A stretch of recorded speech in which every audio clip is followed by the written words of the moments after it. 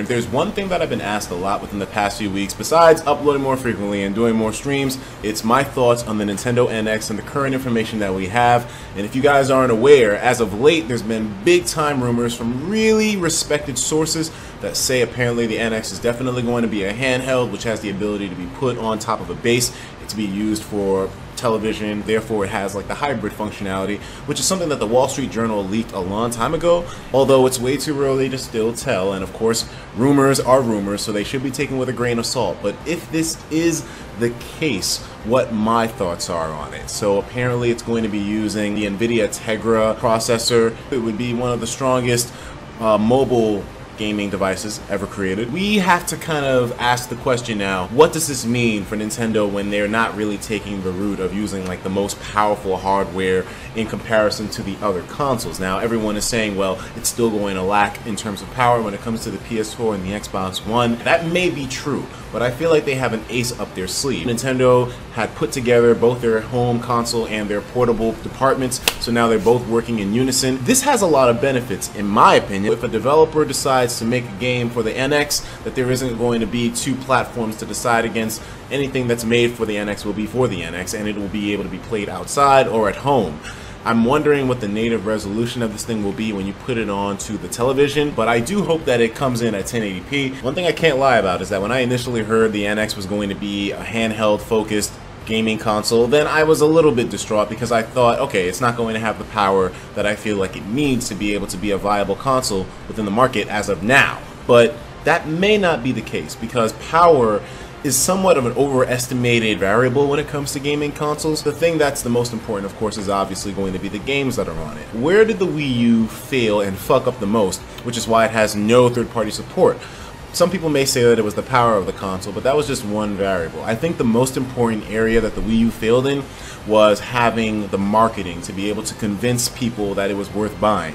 Because if you can't convince people that the console is worth buying, then that means you can't convince third-party developers that the console is worth developing for, because you don't have the sales behind it to encourage that activity in the first place. The power was just another variable on top of that, which made things even more inconvenient. But the first bar of convenience has to be that you show third-party developers that your console is worth developing for, and that's where the Wii U didn't have it. That leads me to the NX. Marketing is going to be so important. You need to show people exactly why it is they need your console. That's why I'm thinking maybe the NX is going to be something completely different, because Nintendo, we've seen in many interviews with Reggie being talked about with the Nintendo NX and the Wii U, he agrees with the point that it was the marketing that brought down the Wii U. The NX is going to be improved when it comes to marketing, but then why haven't we seen anything about it yet? It's because I think Nintendo got an ace up the sleeve, dog. That's just I feel like they are going to be pulling out one of the most aggressive campaigns that we've ever seen in the gaming industry. The fact that they've stayed quiet about it for this long, so many people think it's them shooting themselves in the foot, but they could just be setting themselves up for a massive reveal later on, and could be pushing something that's really going to blow people's socks off. The importance of having the NX be regarded as something that you need in your life, it's good that they've kept mum on it. And even though it's not going to be releasing around the holiday season, I still feel like the anticipation of us talking about the NX without us actually knowing what it's about is somewhat helping it, because now everyone knows that there's this mythical creature which they have in their back pocket. But I'm definitely hoping that we get something in September. Am I concerned about it not having that power? Not necessarily, because handhelds is something that Nintendo has been really good at doing, so I think it's actually pretty damn smart that they're combining those markets, and I always felt that the handheld market was more viable. That's just me though. I know, maybe that's not like an educated opinion, but for me, handheld gaming is the most convenient for my lifestyle. I'm not really on the television too much. I mean, I'm a more mobile kind of guy, so for me, that's my preference. Maybe I can't speak for everyone out there, and there are families out there that, you know, have kids, and they're not exactly going to be living the same lifestyle that I am, but at least for me, this is what works. Having something that I'll be able to play on the go and then throw on the TV as well. It's Nintendo trying to cater to a market of people that are way more mobile in the present day. Will this necessarily replace gaming on a mobile device or a smartphone? I doubt it. I don't feel like they'll be able to do that unless this somehow turns out to be a device that can be used as a phone too. Like, are we gonna go fucking what's the name of that? Are we gonna go Nokia N-Gage now? The fucking taco?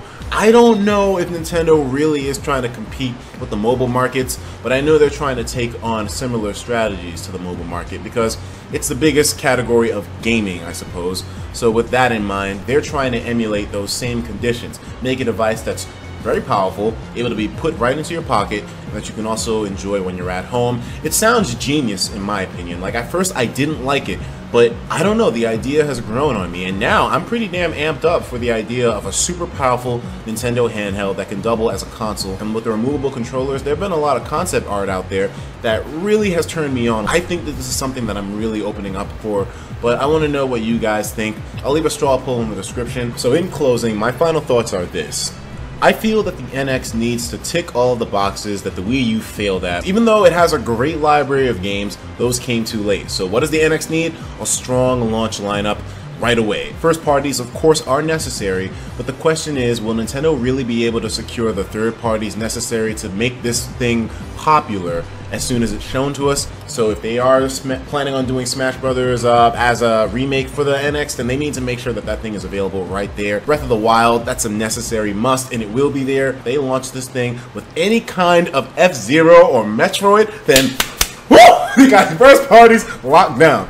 You gotta have your standard Mario stuff as well. And we're having recent reports talking about Pokemon also being on the console within the first 6 months too. So very good moves, Nintendo. And hopefully when this thing comes out, it's gonna have that impactful, hard-hitting library to force people to think, hey, maybe I should get myself an NX. The next thing that they have to do is market that bitch better than anything that they ever have before. Strong launch lineup, massive marketing. Put those two things together and you'll have people buying the NX, and people buying it will be enough to have third-party supporters come on board to see what's going on. I want to know what you guys think.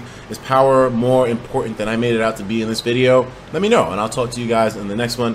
Take care of yourselves, and of course, as usual, please have yourself a damn good one.